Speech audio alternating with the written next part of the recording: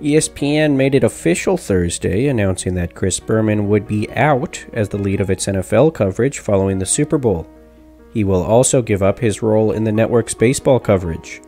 Berman's exit has been expected for more than a year, as ESPN overhauled its countdown crew in the offseason, with Berman surviving as the lone holdover.